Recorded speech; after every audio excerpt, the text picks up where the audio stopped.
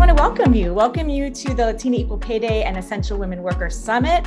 This is going to be a powerful day, seizing a really transformational moment in our country. I am so thrilled to be joining this incredible event. Support our essential workers and low-wage workers. Latinas are paid an average of only 55 cents for every dollar paid to white men. And this is what we know today. We must take action on the pay gap facing Latinas in this country. And all of these really important laws, the Build Back Better America Act. I'm so hopeful because of the work we are doing in Congress right now to finally end pay discrimination. This is a moment, a special day for us to come together and urge Congress to pass the Build Back Better agenda.